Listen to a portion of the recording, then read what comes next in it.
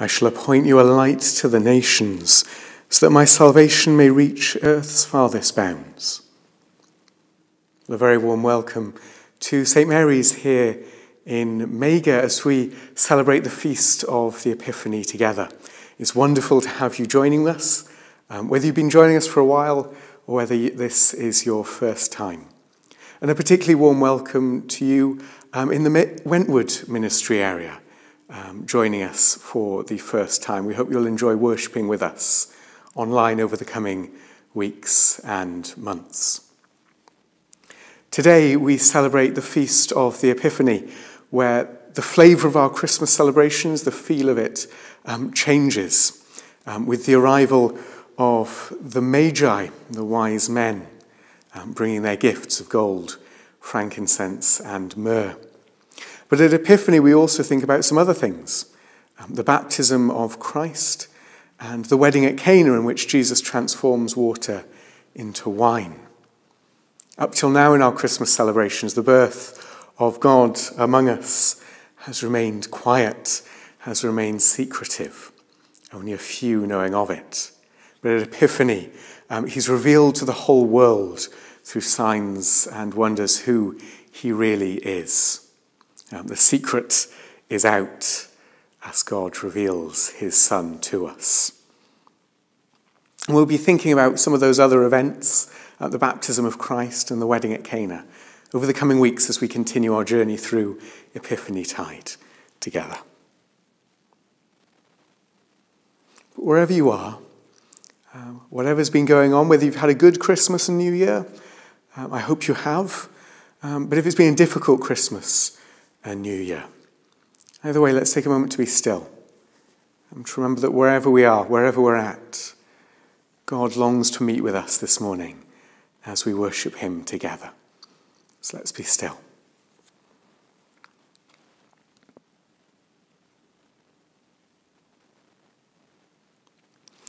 Let us worship God, Father, Son, and Holy Spirit. Amen. The Lord be with you, and also with you. We meet to celebrate the coming of Christ into the world. The Word was made flesh and dwelt among us, and we beheld his glory. So we pray together. Glorious God, you reveal yourself to the world and call us to be a royal priesthood, to show forth the praises of Christ, who has called us out of darkness into his marvelous light. May we present ourselves as a living sacrifice, holy and acceptable to you, King of all kings and Lord of all lords. Amen. My brothers and sisters, the light of Jesus Christ shines out as he calls all nations and peoples to his dawning brightness. So therefore let us bring the darkness of our sin to be transformed by the light of Christ.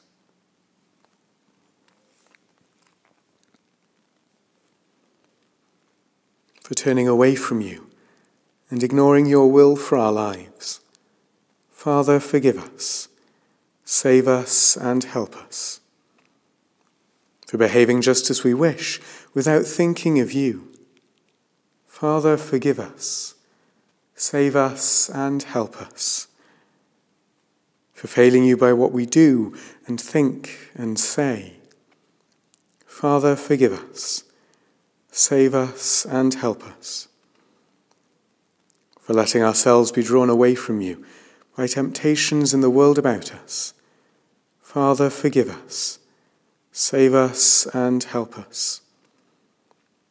For living as if we were ashamed to belong to your Son, Father, forgive us, save us, and help us.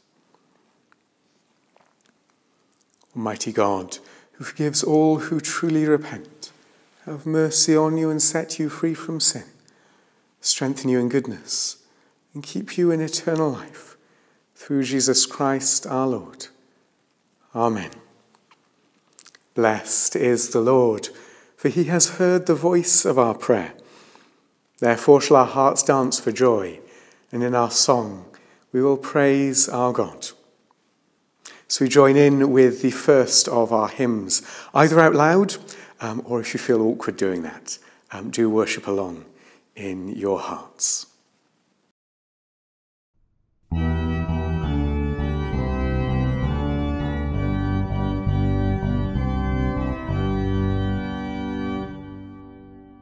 We three kings of Orient are, bearing gifts we traverse afar. Field and fountain, moor and mountain, following yonder star. Oh, star of wonder, star of night, star with royal beauty bright, westward leading, still proceeding, guide us to thy perfect light. Born a king on Bethlehem plain, gold I bring to crown him again. King forever, ceasing never, over us all to reign. Oh, star of wonder, star of night, star with royal beauty bright, westward leading, still proceeding, guide us to thy perfect light. Frankincense to offer have I, incense owns a deity nigh. Prayer and praising, gladly raising, worship him God most high. Oh, star of wonder, star of night, star with royal beauty bright, westward leading, still proceeding, guide us to thy perfect light. Love is light, its bitter perfume breathes a life of gathering gloom. Sorrowing, sighing, bleeding, dying, sealed in the stone-cold tomb. Oh, star of wonder, star of night, star with royal beauty bright, westward leading, still proceeding, guide us to thy perfect light. Glorious now, behold him arise, King and God and sacrifice. Hallelujah, hallelujah, earth to heaven replies. Oh, star of wonder, star of night, star with royal beauty bright, westward leading, still proceeding, guide us to thy perfect light. Reading from the book of the prophet Isaiah. Arise, shine, for your light has come, and the glory of the Lord has risen upon you. For darkness shall cover the earth, thick darkness the peoples. But the Lord will arise upon you, his glory will appear over you. Nations shall come to your light, kings to the brightness of your dawn. Lift up your eyes and look around. They all gather together, they come to you. Your sons shall come from far away, and your daughters shall be carried on their nurses' arms. Then you shall see and be radiant. Your heart shall thrill and rejoice, because the abundance of the sea shall be brought to you. The wealth of the nations shall come to you.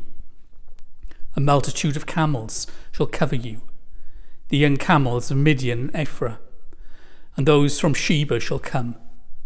They shall bring gold and frankincense, and they shall proclaim the name of the Lord. This is the word of the Lord. A reading from St. Matthew's Gospel, chapter 2. In the time of King Herod, after Jesus was born in Bethlehem of Judea, wise men from the east came to Jerusalem, asking, "Where is the child who's been born King of the Jews? For we observed his star at its rising, and have come to pay him homage." When King Herod heard this, he was frightened, and all Jerusalem with him. And calling together all the chief priests and scribes of the people, he inquired of them where the Messiah was to be born. They told him, "In Bethlehem of Judea, For so it's been written by the prophet, and you, Bethlehem, in the land of Judah, are by no means least among the rulers of Judah. For from you shall come a ruler, who is to be the shepherd of my people Israel. Then Herod secretly called for the wise men, and learned from them the exact time when the star had appeared. Then he sent them to Bethlehem, saying, Go and search diligently for the child, and when you found him, bring me word, so that I may also go and pay him homage. When they had cheered the king, they set out, and there ahead of them went the star that they had seen at its rising, until it stopped over the place where the child was. When entering the house, they saw the child with Mary his mother, and they knelt down and paid him homage. Then opening their treasure chests, they offered him gifts of gold, frankincense and myrrh. And having been warned in a dream not to return to Herod, they left for their own country by another road. This is the word of the Lord. Thanks be to God. Lord, may your spoken word and may your written word lead us to your living word, our Lord and our Saviour, Jesus Christ.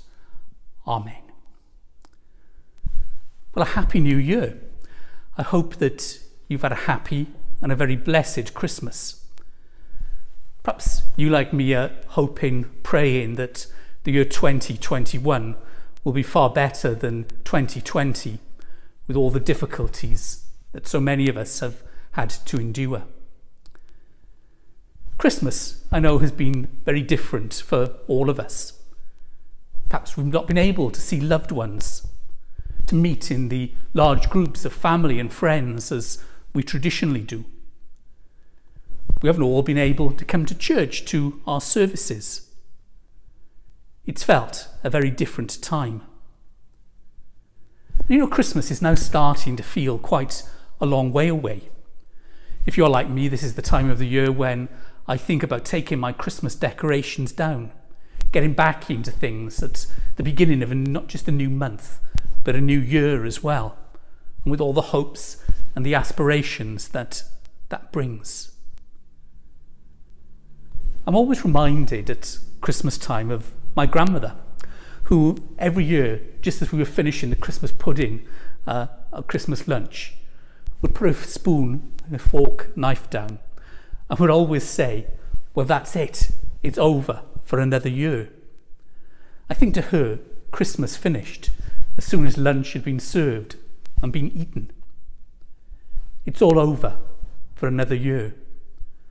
Well, that's something that I'd like us to think about today, about whether the message of Christmas is just for a day or a few days in our Christian calendar, and then we forget about it and move on, getting ready for the next great Christian festival.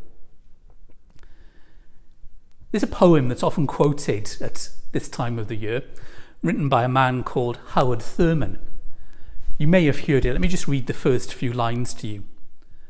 When the song of the angels is stilled, when the star in the sky is gone, when the kings and princes are home, when the shepherds are back with their flock, then the work of Christmas really begins. Well, our Christmas festivities are coming to an end, and in just a few days' time we'll be celebrating the Feast of the Epiphany, the 12th day after Christmas, when traditionally people would have thought about taking their Christmas decorations down. But the Epiphany is still part of the Christmas story, because it tells us, and we heard the story just a few moments ago, about those wise men, those wise ones, those Magi, those three kings. Call them whatever we want. We set out on that long and that arduous journey because they'd seen a star in the sky, a star that eventually led them to Bethlehem, to the newborn Jesus. And there's always that wonderful image, isn't there, of the three kings, the three Magi, bringing those gifts of gold, frankincense and myrrh.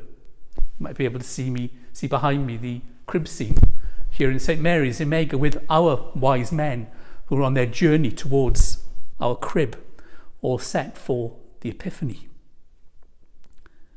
We don't know very much about those Magi, but they do represent a very important aspect of the Christmas story, because they show us that that message of the first Christmas, the birth of Jesus, wasn't just for the people of Israel, for the Jewish nation. It was for all people. The Magi represent, if you want, those first foreign people who had been told about the birth of a Saviour, a very special event, and how they set out on that journey with their precious gifts to go and to visit him. Those gifts, gold, that represent earthly riches, that represent a king, that represent humanity. Frankincense, which of course would have represented prayer, the divinity of the child that they came to visit. And myrrh, an oil that would have been used for embalming bodies. That gift is a representation of what was to come, that young child that they went to visit would one day die in such extraordinary circumstances, but not just a death that would have a profound meaning on people for all time. I think those gifts can still speak to us today. I hope all of us would have received a gift or perhaps more over the Christmas period. You know, it's a wonderful thing both to receive and to give gifts, isn't it? The very heart of the Christmas message is about God's gift to each of us. The gift that had the ability to change the world. The gift that came in the form of Jesus. It may feel as if that Christmas story is now getting ever so distant. Perhaps we have moved on. But that message of the birth of Jesus, I believe, is as important for every other day of the year as it is on Christmas Day. As important for us as we enter into the year 2021 as it was more than 2,000 years ago. The message of Christmas calls us to open our hearts, to open our lives to that human representation of God, to reach out and to receive that unconditional gift of love, mercy, of grace, of tolerance, of abundant life that he gives to us. And I think as we think today about the message of those Magi, there are four really important things that I'd encourage you to think about. The first is that we remember those Magi followed their vision, and they did that by following the star. Well, each of us, I believe, needs to have a vision of where we are in our lives and where God fits in with that vision. People often make resolutions at the beginning of a new year. And I always think a change in calendar year does give us an opportunity to reflect where we are in our lives. Where does God fit into all of that? And perhaps this year, we might think especially of what we have that we're able to offer to God as our gift. We often think about what he gives to us and the blessings he pours upon us. His generous love. But how can we repay that generous love in what we give to God? That's a theme I think we need to think a lot about in 2021. So what's our vision? Where does God fit into our lives? Well, the second thing is those Magi set out on a journey to find the Messiah, to find a Saviour. Many are still on that search. I think through all the difficult times we've been through, people have been asking themselves very profound questions. Perhaps people are thinking about God, about faith in ways that they've never done so before. There is the responsibility on each of us to ask ourselves those profound questions, to search for the Saviour, the one who is Lord of all. But there's also a responsibility on those of us who are Christians to point others towards Jesus. To do so in a way that's loving, that's generous, that's accepting of other people.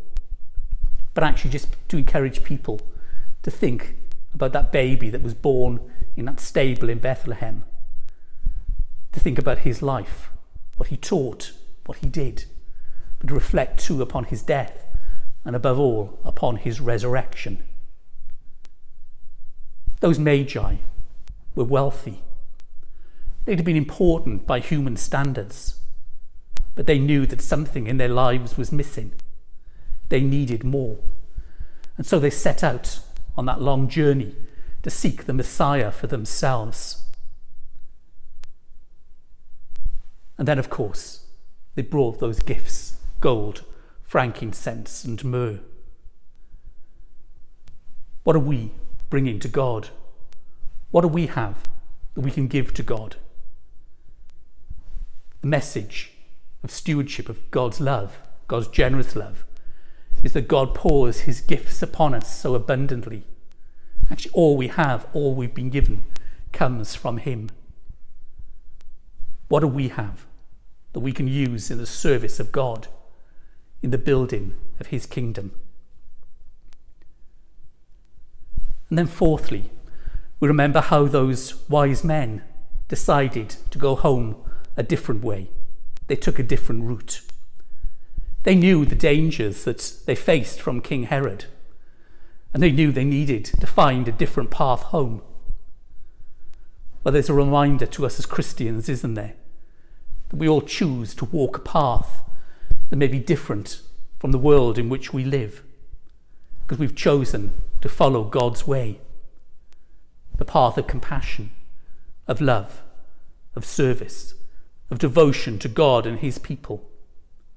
We've chosen to follow the path of living our lives for Jesus, lives of caring, of fighting for justice, of righteousness and peace.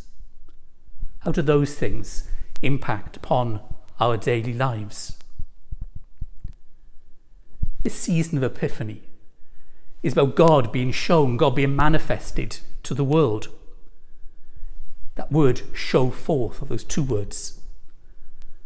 And there's a question, I think, for all of us to reflect on this feast of the Epiphany. How are we showing forth God's love to the world in which we live? How are we letting that light of Christ that shone so brightly that first Christmas be a light to people in our world today? Let me finish by reading a little bit more of the poem that I began with. So the words of Howard Thurman. When the song of the angels is stilled, when the star in the sky is gone, when the kings and princes are home, when the shepherds are back with their flock, then the work of Christmas truly begins. To find the lost, to heal the broken, to feed the hungry, to release the prisoner, to rebuild the nations, to bring peace amongst brothers and sisters, to make music in the heart. May the work of Christmas truly continue in us throughout 2021, that we may know God's peace and God's presence with us. Amen.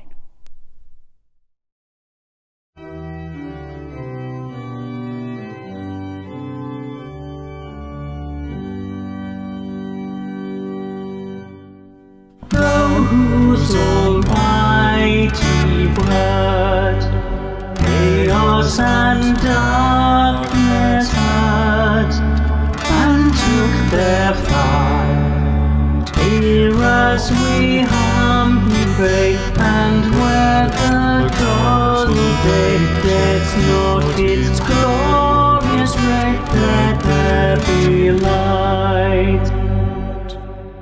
Those who didst come to bring on thy redeeming wing healing and sight, help to the sick in mind, sight to the inly blind. Oh, now to humankind let there be light.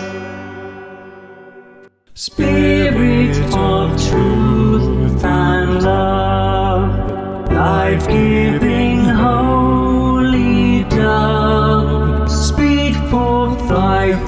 light. Move on the water space, bearing the lamp of grace, and in earth's darkest place let there be light.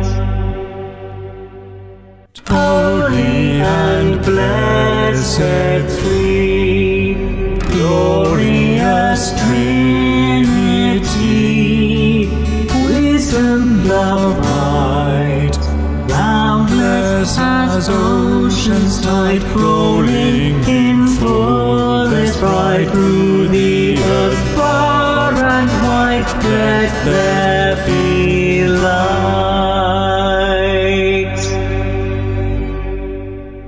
So let us affirm our faith in God, which we share with our brothers and sisters throughout the world.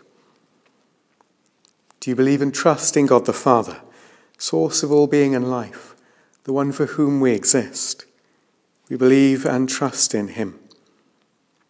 Do you believe and trust in God the Son, who took our human nature, died for us and rose again? We believe and trust in him. Do you believe and trust in God the Holy Spirit, who gives life to the people of God and makes Christ known to the world? We believe and trust in him. This is the faith of the Church. This is our faith. We believe and trust in one God, Father, Son, and Holy Spirit. Amen. So let us pray for the Church and for the world and give thanks to God for his goodness.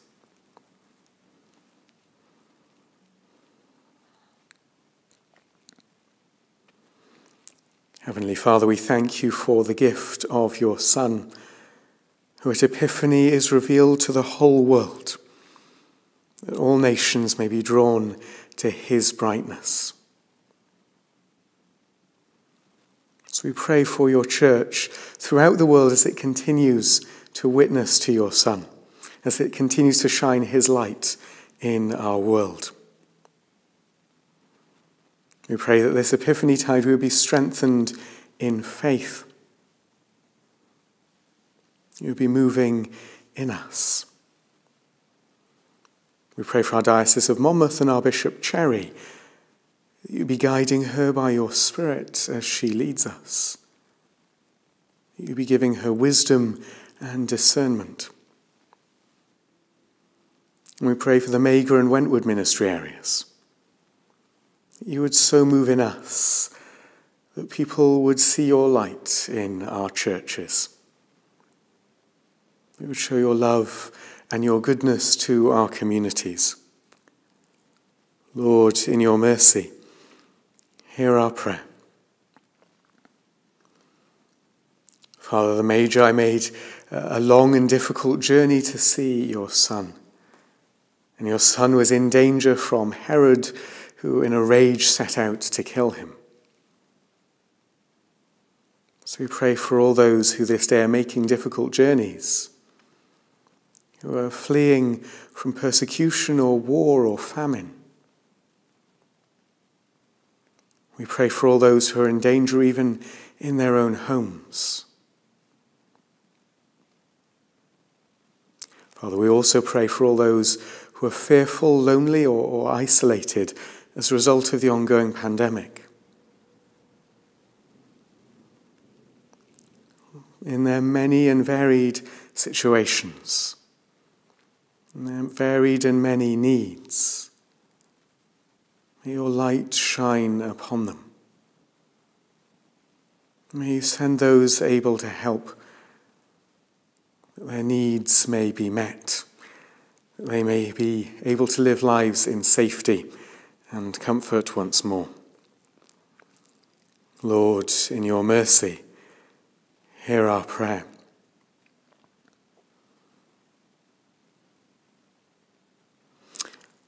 Lord, you led the nations by the light of a star to your Son. There are many in our world longing for a light at the end of the tunnel of this pandemic. So we pray for all those working to make that a reality, for those engaged in research for a vaccine, for those engaged in the distribution of the vaccines that have passed and are able to be used. And we pray for all those on the front lines, for the doctors and nurses, the care home staff and all the other key workers, that you'd keep them safe. You'd keep them from danger and from harm. Father, we thank you for all the progress that has been made. We pray that you would hasten that progress, that we can return to life as we are used to it in some sense once more. Lord, in your mercy, hear our prayer. Lord, we also remember that as we search for light at the end of the tunnel, the light of the star led to Christ. So we pray for all those who are searching for deeper meaning at this time, those searching for you, those searching for hope. We pray that we, as your faithful people, will be able to guide them to you. We pray that they would know the joy of knowing you, of knowing your salvation, of your saving love. Lord, in your mercy, hear our prayer. Eternal God, by the light of a star you guided the nations to the dawning brightness of your Son, and the Magi's gifts unfold the riches of his mission. Listen to the prayers we offer in his name, that all may be gathered into one to enjoy forever the glory of your Son, our Saviour, Jesus Christ. Amen. So joining all our prayers together, we pray the prayer Jesus taught us. Our Father, who art in heaven, hallowed be thy name. Thy kingdom come, thy will be done, on earth as it is in heaven. Give us this day our daily bread, and forgive us our trespasses, as we forgive those who trespass against us. And lead us not into temptation, but deliver us from evil. For thine is the kingdom, the power and the glory, forever and ever. Amen.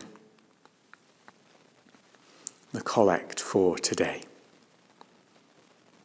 Gracious God, who by the leading of a star manifested your only Son to the peoples of the earth, mercifully grant that we, who know you now by faith, may at last behold your glory face to face, through Jesus Christ, your Son, our Lord, who is alive and reigns with you in the unity of the Holy Spirit, one God, now and forever. Amen. A couple of notices before we finish. Next Sunday, we're gathering once more online to worship together, to continue our journey through Epiphany. We hope you'll join us for that 10 o'clock next Sunday, or later on in the day. You can catch up. We'd love you to join us. But it's also traditional at Epiphany to announce the dates for the coming year. So I'm going to do that now. Dear brothers and sisters, the Lord's glory has shone upon us and will forever be manifest in our midst until the day of his return. Day by day and week by week, through the rhythm of times and seasons, let us celebrate the mystery of our salvation, culminating in the Holy Triduum of Christ's death, burial, and glorious resurrection, which will be celebrated between the evening of the 1st of April and the evening of the 3rd of April. Easter is the Church's celebration of Christ's saving work and his triumph over sin and death. And each Sunday we gather as an Easter people on the days of the Lord's resurrection. From Easter are determined the dates of all the days we keep as holy. Ash Wednesday, the beginning of Lent, will occur on the 17th of February. The Ascension of the Lord will be celebrated on the 13th of May. Pentecost, the joyful conclusion of the Easter season, will be celebrated on the 23rd of May. And the first Sunday of Advent will be celebrated on the 28th of November. Through all the feasts of the Church, we, the pilgrim people of God, proclaim the Passover of Christ. To Jesus Christ, who was and is to come, the Lord of time and history, be glory and praise for ever and ever. Amen.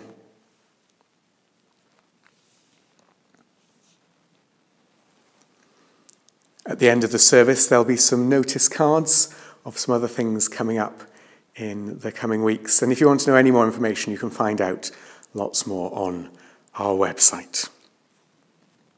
So the blessing and sending out.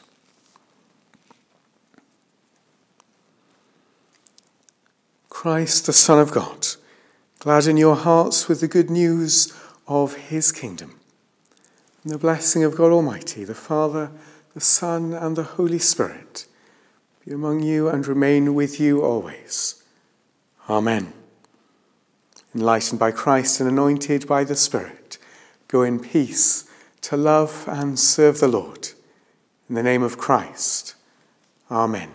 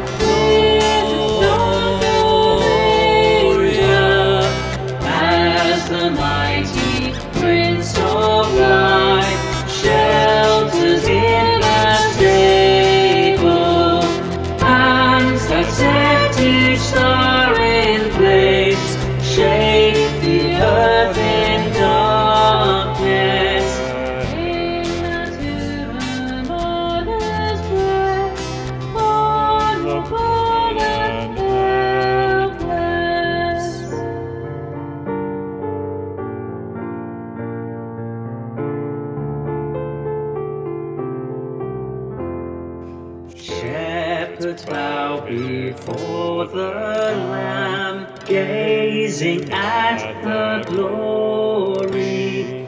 Gifts of men down distant lands, prophecy the story. Gold, a king is born today, incense God is with us.